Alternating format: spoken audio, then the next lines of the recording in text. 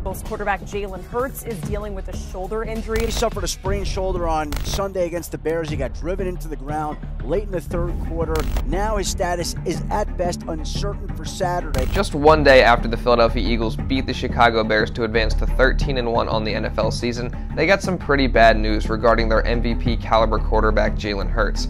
Yesterday, it was reported that Jalen Hurts suffered a shoulder sprain during the team's 25-20 win over the Bears. And this injury doesn't just put his status for the Cowboys game this week in doubt, but he could potentially miss up to the next 2 games for the Philadelphia Eagles, although this injury is not expected to be long-term. Now, there's quite a bit to unpack with this information that is being reported, and the first point that I want to make is that I think this injury really could have been avoided. I think in the Chicago Bears game, for some reason, the play calling specifically had Jalen Hurts on a lot of designed quarterback runs. He specifically had 17 carries in the team's win over the Bears. I didn't really agree with the play calling, especially early in the game. Miles Sanders had just reached 1,000 yards rushing on the season in the previous week, and with the Bears defense being weak against the run, I get the idea of running the football a decent amount in this game, but I don't understand why you wouldn't run the ball with your 1,000-yard rushing running back in Miles Sanders rather than put your franchise quarterback Jalen Hurts in jeopardy by continuously having him run the ball and putting him in danger of being hit. And the Philadelphia Eagles didn't really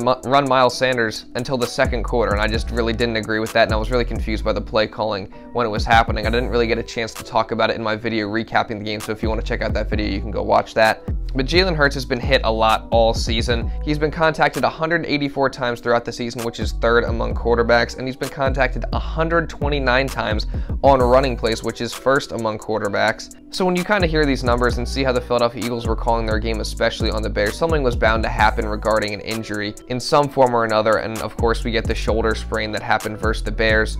And on that play, you can kind of just see when he got up, you could tell something was a little bit off. And it really just sucks to hear this news. You never want to hear anybody get injured, and especially when it's an MVP caliber player, the franchise quarterback of the Philadelphia Eagles. You just don't want to hear any type of injury, especially with the success he has had and the Philadelphia Eagles have had over the course of this season. So then you might ask the question, are the Philadelphia Eagles potentially in some serious trouble with this new Jalen Hurts injury development? Well, in short, no, I don't think they are. As much as it sucks that he's hurt and he can miss up to 2 games with this injury, the Philadelphia Eagles are still in a very favorable position moving forward. They're still sitting at 13-1, which is the best record in the NFL. They have a 3-game lead in the NFC East, and they have a 2-game lead in the NFC, and all it takes for the Philadelphia Eagles to clinch the NFC East and the 1 seed is for them to win 1 of the remaining 3 games versus the Cowboys, Saints, and Giants. And while Jalen Hurts will potentially miss 2 of these games, the Eagles have a very capable backup quarterback in Gardner Minshew, who had plenty of success in his time as a starter in Jacksonville,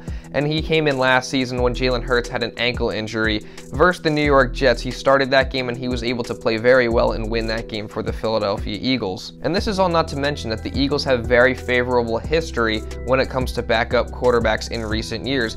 The Eagles have won their last 5 games where a backup was in there the first game after a starting quarterback went out, whether that be them being benched like Carson Wentz for Jalen Hurts back in 2020 or a potential injury like the Jalen Hurts one we saw last year where Gardner Minshew came in and won that game versus the Jets for the Eagles. And of course, back in the 2017-18 season, the Philadelphia Eagles had an MVP caliber quarterback in Carson Wentz go out with a torn ACL. Nick Foles came in there and not only won his first game starting for the Eagles that season, but he led the Philadelphia Eagles to a Super Bowl 52 championship that season.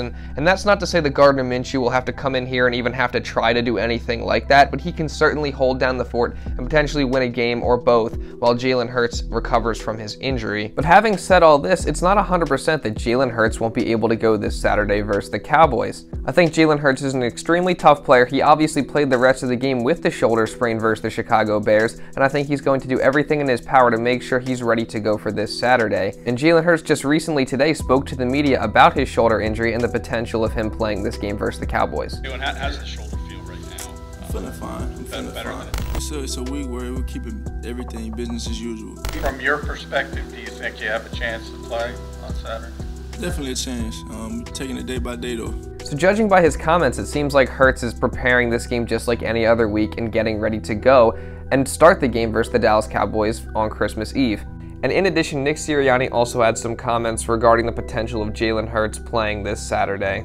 And I do not put it past Jalen Hurts. I don't put anything past Jalen Hurts as far as his mental and physical toughness. So there's a chance he could play this week. So it sounds like both Nick Sirianni and Jalen Hurts are holding out hope that Hurts will be able to go versus the Cowboys on Saturday. In my opinion, I really don't think Hurts should play this game versus the Cowboys. Obviously, he's going to want to come out here and play versus a rival division opponent in prime time on Christmas Eve. But I really think the most important thing is getting 100% healthy and getting ready for the playoffs. And I think that obviously this game would be really nice to win, but the Eagles only have to win one more of their remaining 3 in order to be the #1 seed and to clinch the NFC East. And that doesn't necessarily have to be this game upcoming versus the Cowboys. And I think really the most important thing for the Philadelphia Eagles is to have Jalen Hurts 100% healthy and ready for the playoff run that they're about to go on this season. If you have to sit him these next 2 games, even these next 3 games, that's fine.